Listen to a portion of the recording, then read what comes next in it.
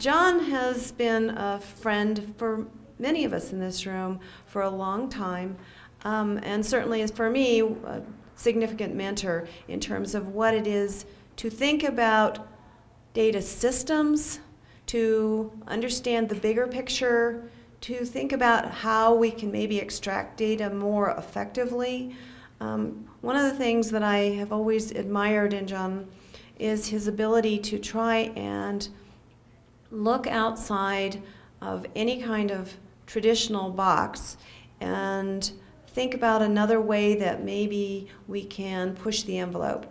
A lot of your work on iPads tools have made all of our jobs much easier, and that's something that I have appreciated every time I get out there and try and do an iPads analysis.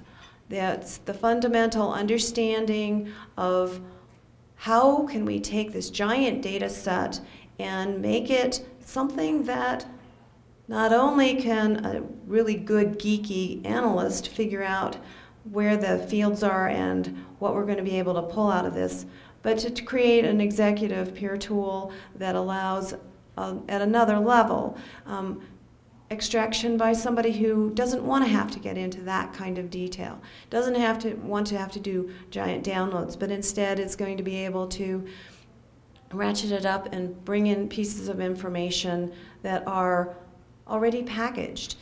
The migration has been really speedy in terms of the tool sets, and it's very much in part due to people like John Milam who have really thought about how we can put that together. So that's a great deal of thanks on my part for us as a profession.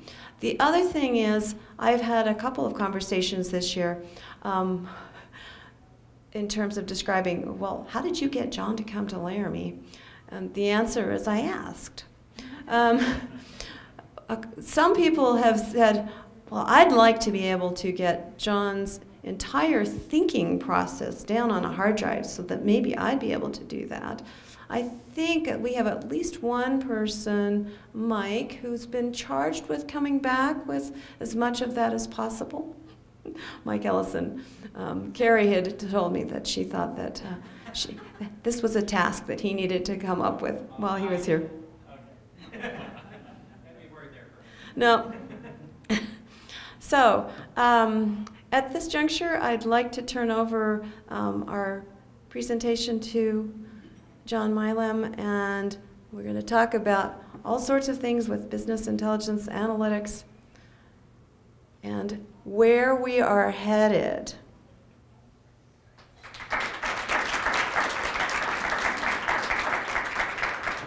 Thank you very much. Can you hear me okay? Is the mic going to be there?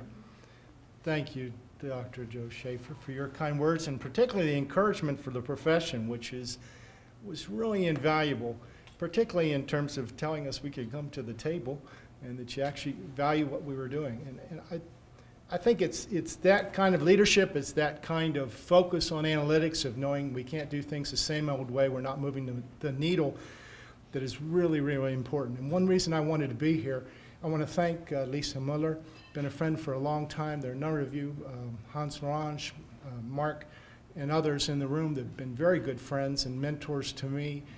Archie and others have done wonderful work. So I was grateful for the opportunity to come here. I've never been to Wyoming. I always wanted to do that. And I really am grateful for the chance to think about these things. And I did something I never do, which is I made an outline. It's going to about 8 pages. It's a short book now. And it was a wonderful opportunity for me. Plus, also, I get to show off my iPad. I took all the words that I had written up for this talk, and I put them into one of those nice little widgets on the web that makes these little graphics. And I looked at it, and I said, okay, what's this saying about my talk? And I said, I'm talking about data, learning, IR, and I don't really know what I'm saying, except it's very pretty, and it gets my attention, and I can stare at it for a while. And it's kind of symptomatic of the whole issue about data warehousing and business analytics, is I can make a lot of pretty things, and I can get it, and I can dynamically generate it, but it doesn't necessarily mean anything, and it's not, as Dr.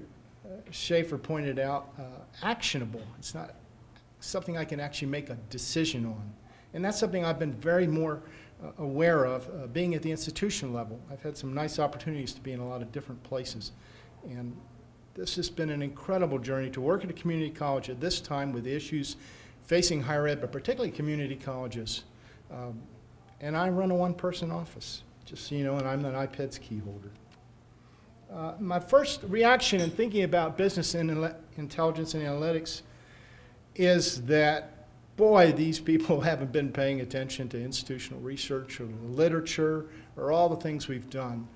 And I have a knee-jerk reaction. It is that people are just wanting to do that same cycle about performance measures that we saw 10 years ago, and that it's great they want dashboards, it's great they want visualization, but there's no recognition of all the hard work, the 50 years of the association, 51 years of the association, and the literature, and the knowledge base, and intense issues like induced course load matrices, and a lot of things that have developed with the work of Peter Ewell and others on learning outcomes and Trudy Banta, and there's just no focus on that, and it makes me feel like it's fluff.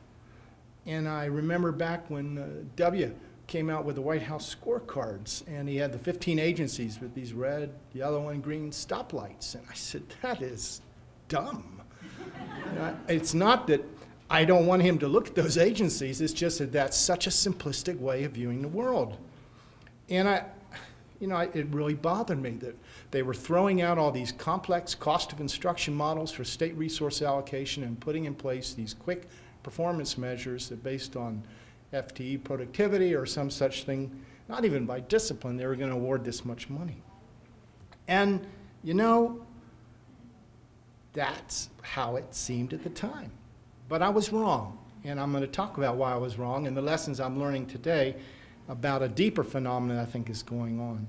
I don't know if, like you talk about getting the emails. I get this one from MicroStrategy about once or twice a day, trying to invite me to a seminar, and they're in Virginia, and they know I'm in Virginia from my IP address, and they focus in on that, and they send me these invites.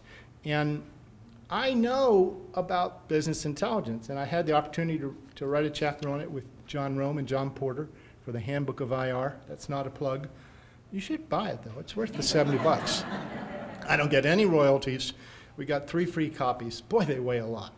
It's hard just carrying them home. But we see this nice graphic, and we see this nice graphic coming out of EDUCAUSE and the folks that are talking about analytics that just show the fact we've moved from a focus on what happened, to why did it happen, to what's going to happen, to how do we influence what's going to happen. And that has been the move and the growth, and we've seen that. And much of the work that I've done and others is still back in the 80s. And I always like to say I'm using 10 to 20-year-old technology very effectively. But there's some that not. And we talked about the store that you were buying things for your truck at. The same's happened in the presidential elections. And Operation Narwhal is the Obama camp's version of it, but the level of data mining, the level of intense scrutinization of voter-level registrations, of demographic patterns, of socioeconomic, of GIS data, in order to mobilize volunteers, in order to mobilize funding, is absolutely phenomenal. Because these people understand that data is the key power, and the tie into social networking as well, which I'll talk about more later. And if you haven't paid attention to where the literature on BI is going, you can do any of the introductory courses. The Data Warehouse Institute has been doing one. There are 50 different pieces of the puzzle that are put together in this little chart here. And we can focus on master data management, we can focus on data administration, stewardship, and they're all good things to learn. But they kind of blur the issues a little bit for me. EDUCAUSE does a nice job. They've done a recent study on that. I'll talk about more, but they've done one a couple years ago that looked at where people see the growth in business intelligence and analytics and what they're looking at.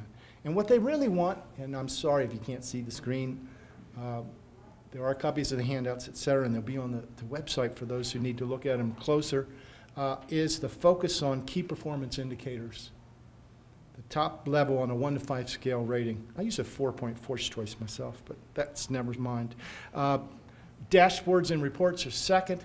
And the third is really alerts, because it's one thing to be seeing the data. It's one thing to have stoplights. It's one thing to have these gauges.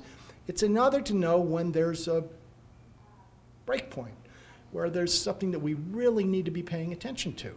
And those alerts are the third highest, and really those three cluster of what people are looking for in BI analytics. Another study by EDUCAUSE out about a month ago, analytics in higher education. It's interesting. Enrollment management is at the top, finance and budgeting. These are the things of what people want analytics about. Then you go to what the benefits are. And the fact is, they're going to understand enrollment. They're going to understand changes in dynamics in students. They want to understand and respond to issues about data transparency and sharing the data. It's interesting, faculty performance is down at the bottom. I wonder why that is. The last graph that came out of that report that I really found interesting and I was learning for is what's in place. Interesting enough, and you do reflect this value, is it's the interest of senior leaders who want to see these things because they know it's not working the way it is. The focus on key audiences, of key stakeholders and what they're interested in, what they want to do, data capacity. But I want to show you at the very bottom of the scale, analysts. The people like us in the room who actually know how to do this stuff. And right up above it, they don't want you to see that line, funding. So let's think about that. There are a number of things, though, that if we link back, we've been doing that are business intelligence and analytics for many years. I mean, we've been working on the display of complex data and presenting it in different ways since the beginning of the World Wide Web in 1993. And I was fortunate to be around at that time doing IR and showing people how to write HTML, how to put up static pages, how to put up fact book pages, not Facebook pages. We weren't doing that at the time. If we had only invested. And to essentially revamp the entire workload, because in the early 90s we were so swamped there was no way we could keep up with the work, and we said we have to use these new electronic resources to make sense of the world, to get people the information they need. And we did a wonderful thing that we really enjoyed, all those searching. We enjoyed all those hours on the computer. For 10 years I did internet resources for institutional research because I just absolutely was addicted to searching and finding resources that justified my existence. And I appreciate you all for reading those pages and the thousands of links that we posted up. There are now tens of thousands and millions of links that are pertinent, and it's an undoable task. I've been thinking about doing it for business intelligence and analytics, though. The other thing is that we haven't just built static pages and fact books and office websites, is we've been building data-driven applications.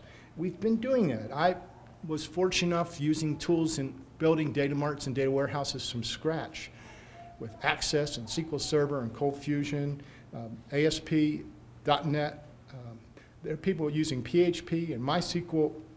We had our own servers, and it was in the era that John Rome and John Porter and I and others were really just trying to show this is the way to keep up, putting stuff into data warehouses. And the end result is what we think of as business intelligence. And I was very fortunate through the kindness of folks like Hans Orange and others to be much more involved in iPads and the NCS-SHIO network for a number of years, and as Lisa kindly mentioned, to be involved in building some of the iPads tools, doing a kind of a sense-making site called Answers, accessing national surveys with electronic research sources.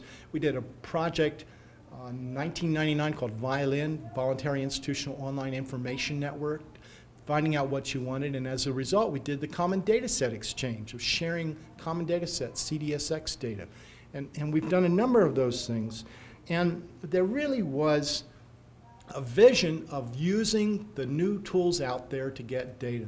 More recently, I was able to build the SIP 2010 sites and SIP Wizard and tools like that, and we did a thing called the iPad State Data Center, which was our most recent tool, which had a short-lived life on the NCS website. I won't go there, but if you ask for it, it will come back. No, it won't. because there are many other good sites, including the ones at SHIO and NCHEMS and others, where you can get state-led data.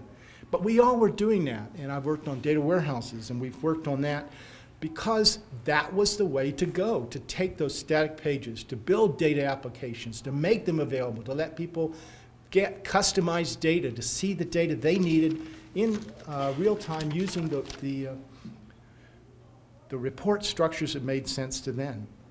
And at the same time, though, we were so passionately interested in all the changing technology. And you encourage us to think about the technology and to be using those tools. And there's some of us who do love that new set. And I'm playing with my iPad, but I waited for the iPad 3 because I wanted that retinal display. And I'm already bummed that there's an iPad 4 coming out that I'm not going to have money for in my budget, thank you. But I tell you, when the web was coming out, I started seeing online courses at George Mason. I started teaching online courses, and I taught online doctoral courses at University of Virginia on using data and data applications for administration. And part of my interest was costs and assessment, whether those online courses were doing what they were supposed to be and what they cost to do. And fortunately, I was an institution that didn't care what the cost was because they wanted to be seen as a leader in the use of that technology. And we built the stuff from scratch, and it was before WebCT and Prometheus and before Blackboard bought up those companies and became a behemoth. And now we see some of the same things happening with Coursera, with MOOCs, and we see the entire world breaking apart to the point where we have a national story about UVA and a president being ousted because of perceptions that she wasn't paying attention to changes in technology and that the window was going to close shut. And if they didn't act now, they were left out of the picture. And MIT and Berkeley and the rest of them were all going to gobble it up. And we felt the same way 10, 15 years ago with online courses and the delivery. It's changing dramatically, especially with Collaborate and all the different types of interactions that you can have. And it's not a 15-week sequential model like we were used to. Now, the same thing is happening in the field of business intelligence. And what we're seeing is Visual Tableau, MicroStrategy, Zogotech. We're seeing SAS data warehousing. We're seeing ProClarity, Cognos, WebFocus, OBI, and Obi-Wan Kenobi tools, just like we were seeing them. And they're all out there, and they're all just like the cowboys that were there in the early 90s talking about the internet and selling you servers and HTML editors and all that. And it's a fun time to be doing IR because there's so many new tools out there.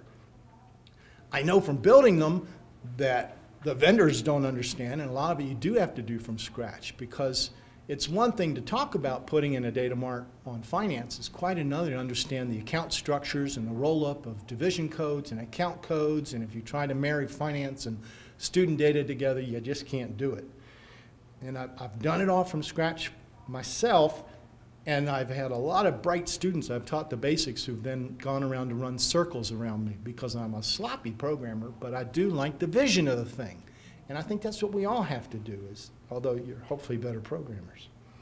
And I think we've now seen Kimball, Inman, and others, John Rome, write about data warehousing, write about the evolution of data systems and all, that there's really no excuse for us not having done our homework and needing to do all those things from scratch.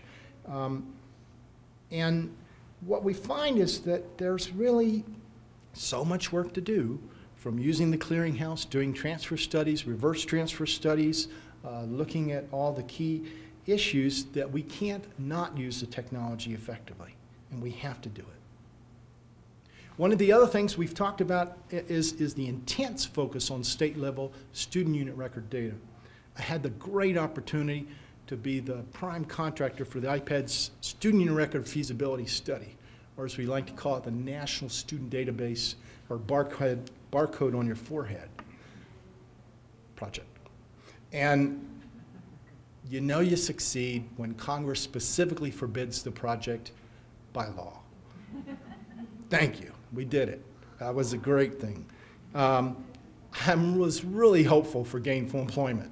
because I thought they were finding another way for the Department of Ed to slip in a national student unit record collection. And they have it. And they have 5 years of completions and 5 years of enrollment. So don't believe they won't do it, because they know exactly what's happening, and they got everybody in there except some that just weren't in financial aid programs. It's an amazing thing that's happened. But we've all benefited, particularly from the work of Peter Yule and his associates, and Hans Larange and his associates, in looking at documenting states, helping states build the ideal state unit record system, and looking at those. And out of those years of work of NCHEM's data element dictionaries, and Chess and Thomas and Mark Chisholm and others who've done wonderful work helping us envision what's possible, we now have CEDS, Common Education Data Standards, at 3.0 is the current version, looking at what we know about data structures so we can pull it from one end of the continuum, K-12, PK-12, ATN, ANTF, whatever, all the way up to higher ed and into the workforce and lifelong learning and retraining, and the Post-Secondary Education Standard Council and the rest of it. So we have all these new things about getting up metadata and standards and aligning them with policy issues. And part of this is happening because of the state longitudinal data systems, which I'll go into more in a minute. But it's just the intense focus on transparency. And we see things happening like the US Senate with the bills that are being talked about with the Student Right to Know Before You Go Act, in which they're forcing data to be collected more at the state level in terms of responding to some of these issues that are not being addressed necessarily with the SLEDs and the rest of that. And they're pushing to complete College America and the big goal of Lumina and the White House goals and the rest of it. And they're wrestling with lots of intense issues right now about student identifiers and de-identifying and ways to share them across agencies and the rest of it. And there's so much being done in terms of feedback back to K-12 and to thinking about data structures, all this within the context of that intense focus on SLEDs and on student unit record data. And we have to be looking at state level policies and embracing it, whatever's occurring in our state, whether we like it or not, because of the issues they're doing about the alignment of K-12 and higher education, and whether our students coming out of high school are college ready, and where they have large numbers of developmental needs. And we have 50% or more coming out with developmental needs. And we have a misalignment. And we can look at CalPAS, and we can look at some other models where people have had high school and college faculty get together and look at the problems and the alignment of the curriculum. And it comes down to, I've recently shared college readiness data with the president to share with our superintendents. And they're still not going to be able to respond because they're still having to teach to the test, because they're still held accountable from standards of learning. So there are a lot of things and a lot of interesting state data policy issues going on that we have to be paying attention to. And at the same time, there are lots of measures. There are lots of things coming out in terms of what Achieving the Dream, what CEDS and others are promoting in terms of policy issues to continue that conversation. Because Peter Yule, the Community College Research Center out of Columbia, and many other projects funded by Gates and Lumina, Ford, Mellon, and other foundations, some of which I have received money over time, thank you, are doing to promote a better understanding of student success, particularly a lot of it having to do with community colleges. And then at the same time in the four-year world, thanks to the work of Christine and others in terms of looking at the student learning outcomes, the impact models, a lot of those accountability, transparency issues, and the evolution, as we've seen, of VFA, VSA, the UCEA for the 2-year, the 4-year, and the private versions of these accountability or transparency models. And we can pick apart them for how difficult they are to collect the data, or whether they're pie in the sky, or whether they understand momentum points or milestones, or whether we could ever hit a tipping point, as we've been kind of had a vision of how we could do those. And the problem is that they are showing us the way, but they're not doing it for us. And we're the ones who have to actually learn from those studies. And we have to pay attention. We have to replicate them in our own longitudinal data sets. And we have to be able to look at what does that mean for our institution? What is that saying that we're still, using Complete College America, only seeing 10% of part-time students complete? What does that mean about the agenda and the promise that we're making to our students? We are not going to be able to control the conversations that are coming out about SLEDs this month. And we had some of the first release in Virginia of post-secondary to workforce as part of that Virginia longitudinal data system. And Todd Masson and others have done an incredible job building that piece of it. And the K-12 side's coming out with theirs, and there are other things folded in. There are many states around the country, all of them happen to get stimulus money, are having to build these systems. And they're all poised to start releasing results. And you talk about the need for business intelligence and analytics. In the context of those discussions, they're going to be coming down on us like a very, very heavy hailstorm and saying, well, what does that say about you? What do you mean that your graduation and retention rates are 4% by this program, and that your success rates and your average salary is lower than the average for students who didn't go to college, or maybe it is. And there are a lot of issues there.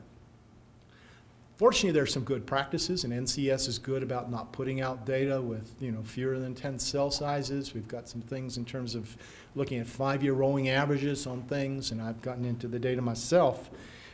But it's really important to think about what that's going to do to the conversation and how prepared we are to look at it, because it's coming out, it's going to have data on our school, and we're going to have to respond to it. Now, part of the response is about workforce, because we've been talking about high schools for a while, and we've got college readiness, and we've got the disconnect, and we understand underprepared, and we understand those things. But the things that we have the hardest time, and we really have a great big unknown, have to do with workforce. Now, we're seeing studies out like this one out of the AIR professional file in terms of the movement of students coming out of majors going into industries. And as I know, it's very hard to take SIP 2010 or 2000 codes and map them to the NAICS industry codes. That you really need SOC codes, and we all love SOC codes because they're being used for IPEDS HR now. And they should be, but we have to start using them. But we're going to crosswalk between SIP and SOC and NAICS. And this was done for this thing, which you get these reports, and they really don't mean a lot to you. And this nice data visualization tool shows me the movement. Say the reds are from college transfer programs into many different disciplines. So it just shows you where folks are going to, and you get some sense of the alignment of whether they're going into the field of study, which is, oddly enough, something in gainful employment. So we should be paying attention to it, and they know it, because they've been giving the for-profit sector heck about it, and they should, but we all have a problem, and the community college data are not necessarily any better than the for-profit on that. This is my SHEO's site, the State Council of Higher Ed in Virginia, where they've released some post-completion. An example of it, it was embargoed until a couple days ago, was taken offline and re-released today or yesterday, and it gives me breakouts where I have enough graduates in the fields to show what their average salaries are. Using 5-year rolling moving averages, I can do what they tell you not to do, which is to start comparing them to other schools. And they say, don't do that. They put it in the training. It's the first thing my president wants me to do. So let's just face facts. We're going to do it. Thank you. That said, I've been getting the unemployment data. I love working at a college where I can get the data, all the data I want. Thank you very much. And some of the things I can do is this study, which looks at trends of graduates. And essentially, I'm looking at the percent increase of their average salaries, taking out the outliers, like people who are under $2,000 a quarter, because that's not really a living wage, and there are lots of ways to gauge that. And I can show that I do have significant, and I'm not doing a t-test for that, but I have noticeable frequency change of before and after year of graduation. And I look at multiple years, and I can do it for those programs that I have it in. I do the same thing for non-completers, people who are no longer in attendance at the institution, and I look at the change before and after their year of enrollment. Tough charts to do. I'd much rather the state do it for us, but I got to be prepared with my own data. One of the things we do, though, is use tools like JobsEQ and other things, community profiles, and the GIS stuff is great for getting at the same kind of thing, that look at employment-related issues. and they look at our labor inventory, the unemployment by occupation, and the rest of it, because there's so much data. They also give us a really nice dashboard.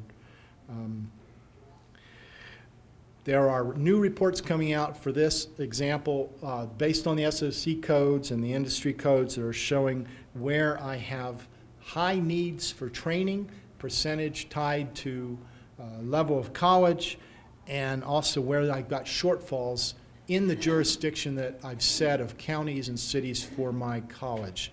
So then I can begin to anticipate where I'm going to be needing to train more folks in the coming 5 years based on this. The thing about GE is that the focus on percent employed in field, salaries, and debt burdens is shown up in HEOA, it's shown up everywhere, and it's not going to be going away. So we have to be paying attention to it. We have to be following these kinds of templates when it gets resolved by the courts or not. But we need to be doing these things anyway and looking at these issues, because this is the dynamic of what the Senate's attacking the for-profits on with its 4 volumes of studies of them, what's coming out in state legislatures, it's coming out nationally with the Right to Know Before You Go Act and things like that. We've talked a couple times about the big needle. People have mentioned it and the rest of it, and we've got the big goals from the White House, from the completion arch, and the other efforts to keep track of the data. And we've benefited enormously from the data quality campaign, from the work of Achieving the Dream, from the work of SHIO and NCHEMS and others to help us get clean data. And we know that that big goal is coming. We know that the White House is putting out a scorecard for every institution, for every state, and they're coming out, and they've been coming out. And we know that they're putting out performance measures. And we know that we're all using the lessons of Achieving a Dream. We're using the lessons of Nessie and Ceci and Harry's brother and everyone else to look at where we can move the needle and what's moving the needle.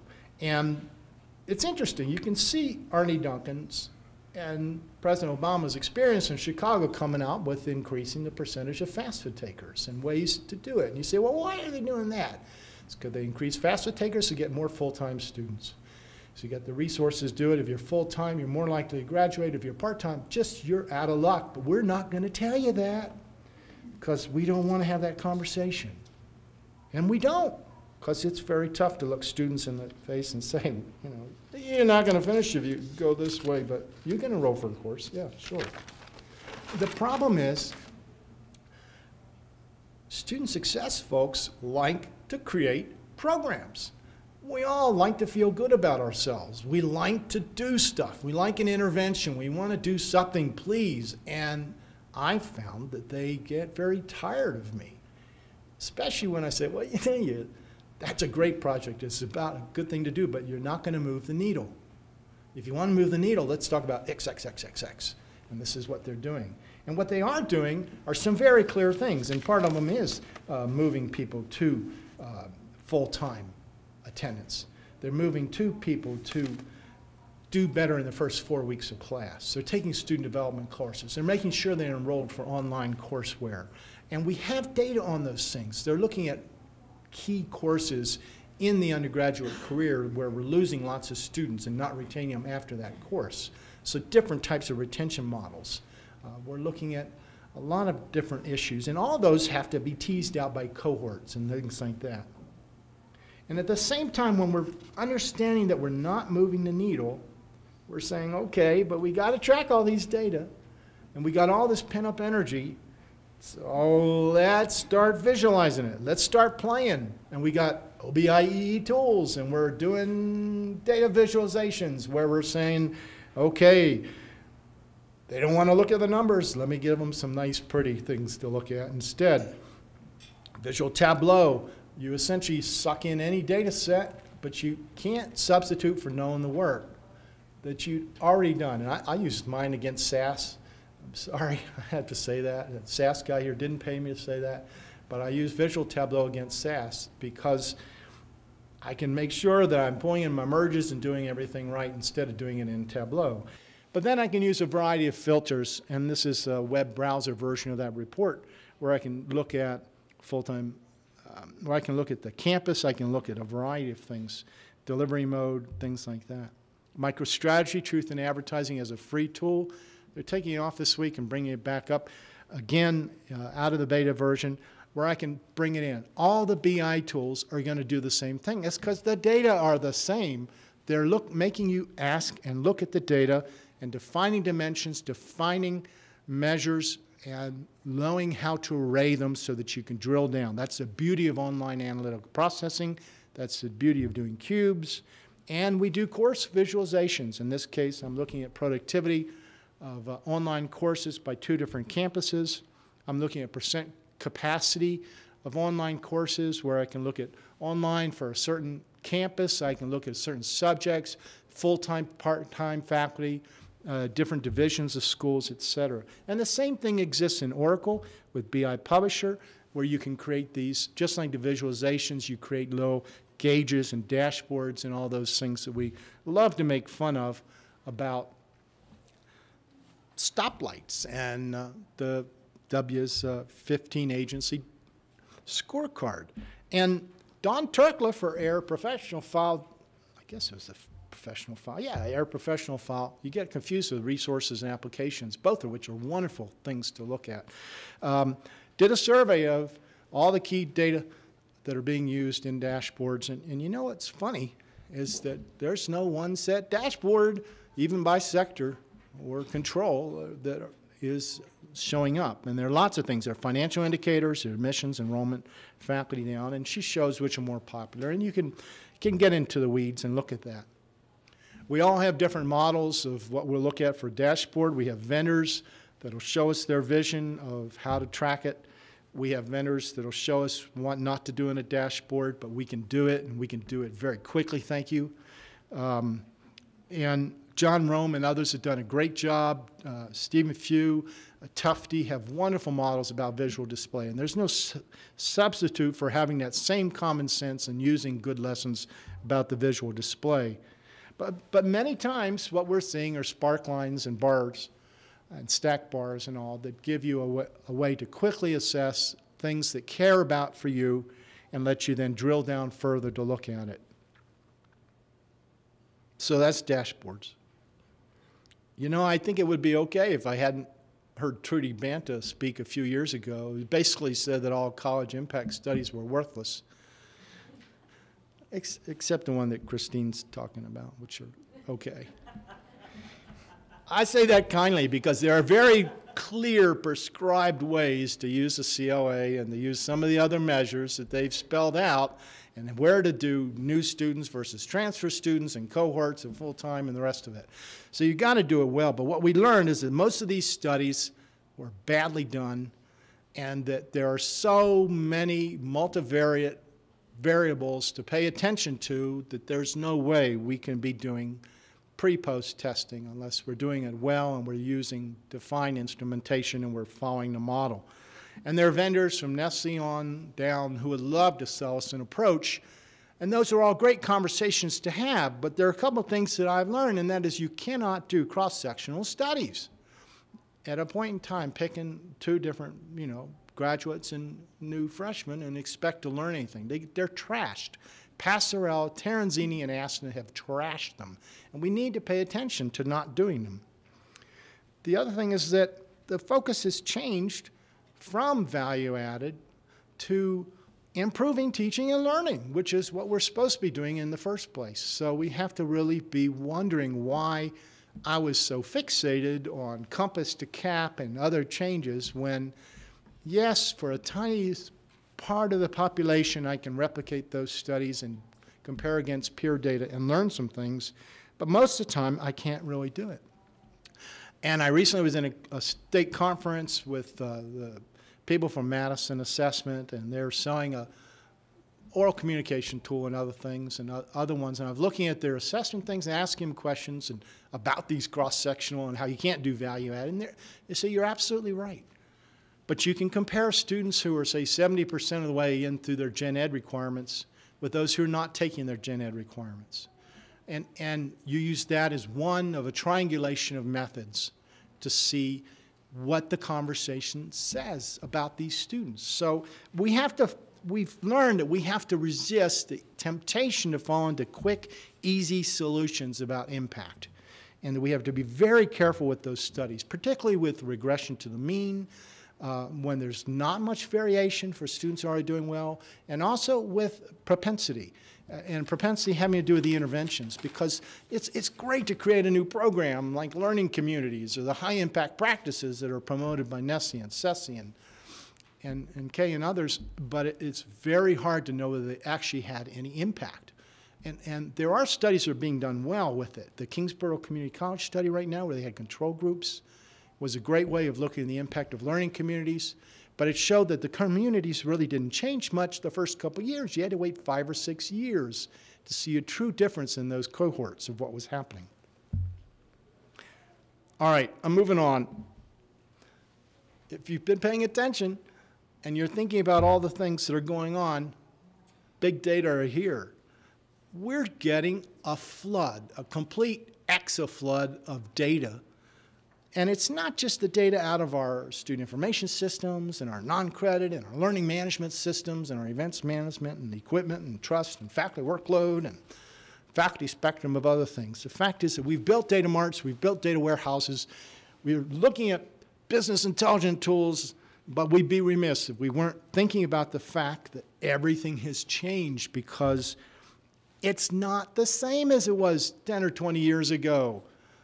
The bandwidth of electronic data alone, and this is a few years old, is so beyond anything we can even comprehend that all of our assumptions about data, all of our assumptions about what we focus on in business intelligence have to be questioned as obsolete. And we may not be doing anything except reinforcing lessons we learned in graduate school. It's a nice little cartoon out of Dilbert. This is for educational use only, just so you know. But essentially, for those of you who can't read, it says, consultants say the quintillion bytes of data are created every day. It comes from everywhere. It knows all. According to the book of Wikimedia, its name is Big Data. Big Data lives in the cloud. It knows what we do. In the past, our company did many evil things. But if we accept big data in our servers, we will be saved from bankruptcy. Let us pay. And the lady says, is it too late for us to side with evil? And shh, it hears you. So, it's gone. You know, right now, what we've been trying to do is like trying to run underwater across the pool, loaded down with notebooks of stuff. The data come in. They're huge silos. We might do extraction, transformation, and load, pulling them in, put them into data marts. We go against the data marts or data warehouses, create other data marts and other data objects.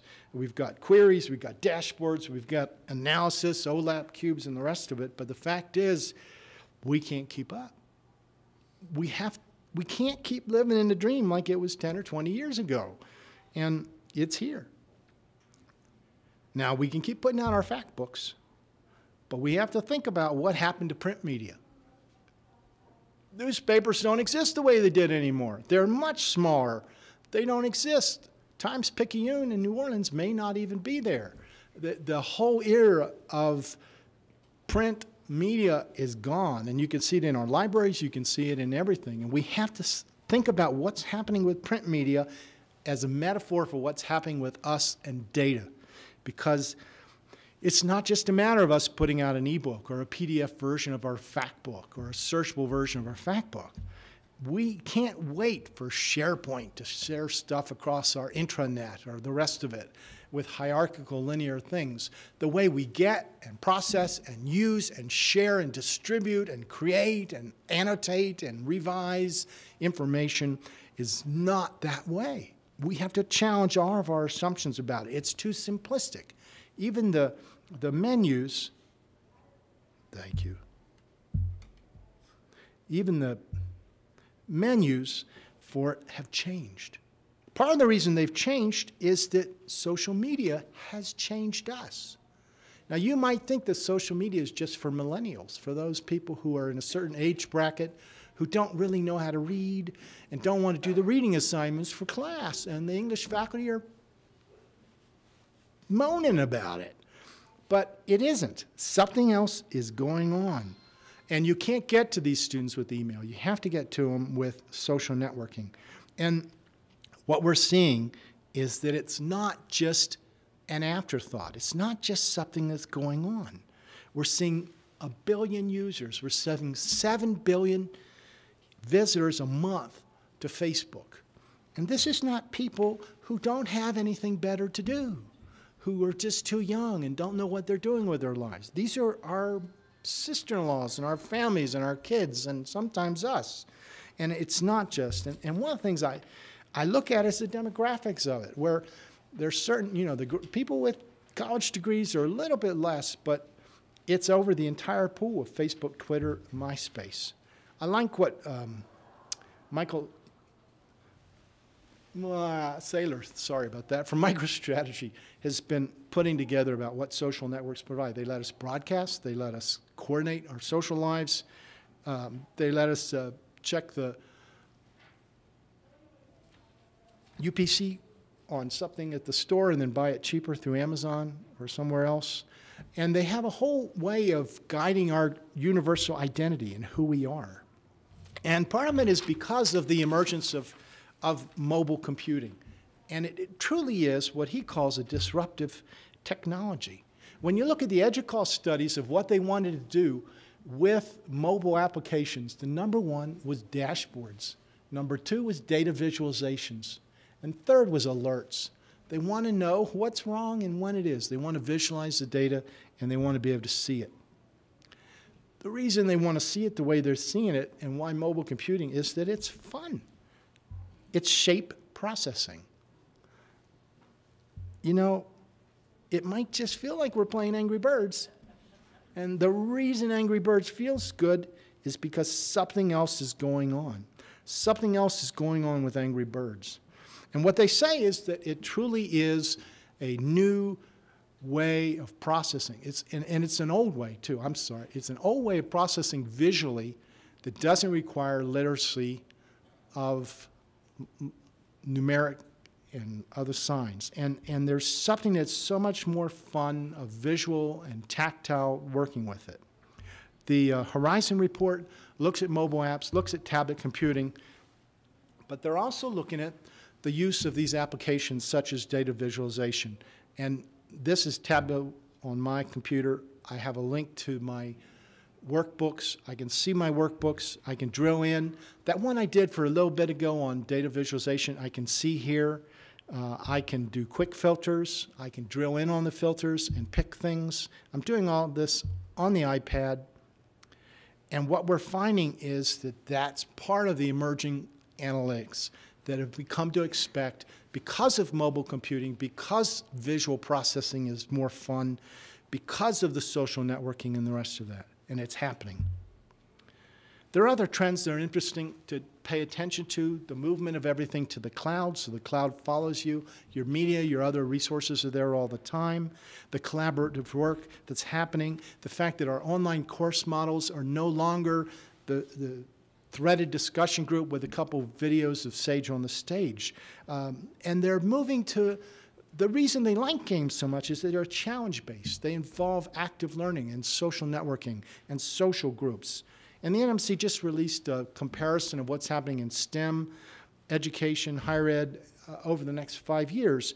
And it's the entire teaching paradigm that's happening online that they're pointing to. Not just studying wherever, whenever you want, but using so many resources on the cloud and using them collaboratively, driven by your own need sets. It's made college obsolete. MOOCs and others have made it obsolete.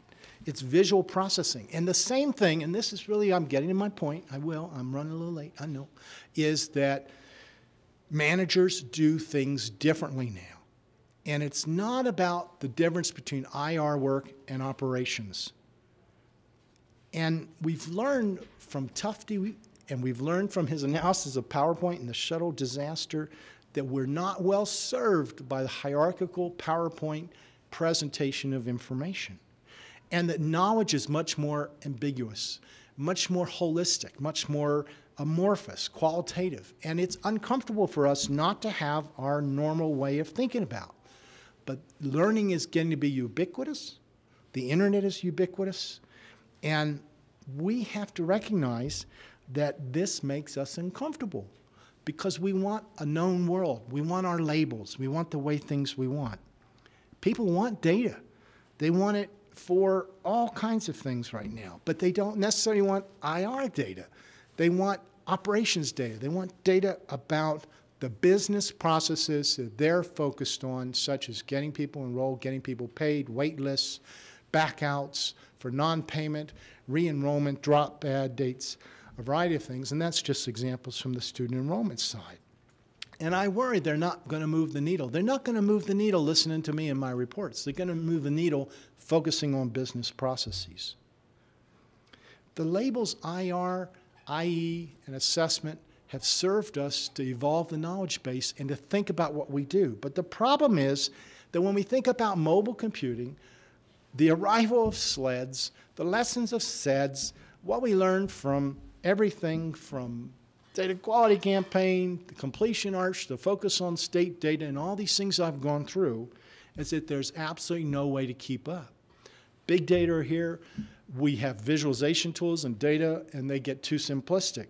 Well, the fact is, it's not necessarily that we just have to keep doing things the same way. We can't survive. We could do it. We'll keep our jobs because they need us. But we won't be happy, they won't be happy, and our institutions are not going to be well served. Part of it is that the labels we put on what we do are a construction of self. They are identities. They're fiction. They're essentially social construction that help keep our ego in check, that help keep our ego going. We put them on kind of like a Halloween costume. Oh, I'm an IR professional. I'm here at the conference. I'm teaching about BI. I feel so good about myself and my ego. And I go home and I can rest on that for a while. And then I have to ask, well, what was all that about? Why did I do all that? What was I learning? What did it change? And I think part of it is that we don't like being uncomfortable. We don't like doing it. But you know, there are times when you've been really sick, or you've gone on a really good vacation, or you've had some major ordeal, a death in the family, or something that forces you to see life differently. And that's what changes us. That's what forces us to make new connections and the rest of it. And we tell stories about it, and then we shut down, and we don't learn anymore. But for a brief time, we really have the opportunity to open ourselves up. And I think that truly is what's happening now with business intelligence and analytics. In the era of Facebook, social media, tablet computing, the cloud, SLEDs, data, DQC, achieving the dream, everything else. And I think that's where we have to go. And part of it is that the knowledge base that we cling to is not about a linear functionalist thing like we learn in graduate school. It's not cumulative. It's not functionalist. People don't use dashboards the way we think they do. They want to interact with them. They want to get visual processing that wants to help them. They're so flooded themselves with data, and they want to be happy that we just want them to focus on the things that they attend to. And there are many, many different ways to do that. And there's a lot of work in front of us. And I am involved in visualizations of course data and enrollment data, data using GIS and zip code level data, course planning. I can talk about a myriad of things, and I know I've run out of time, and I appreciate your patience. Let me think about these things. In wrapping up, I guess I want to say there's a whole new ecosystem for BI that's happening. And there are new technologies, and we kind of need an entirely new information ecosystem, a new label. And it's becoming part of the core infrastructure of everything. It's just not something on the side anymore. And this is from a nice little talk on BI by Sawyer. And we're going to see Excel 2013 come out with a lot more BI things. All the things that are in Power Pivot, all the things that are in Report Builder and others in SQL Server that are free are going to be embedded in BI, and the tools are changing. And the tools are changing in every other product that we deal with. So I want to thank you for your patience and grateful for the opportunity to think about these things with you. We have a time for questions after this in the next session, which I know I've cut into, but thank you very much.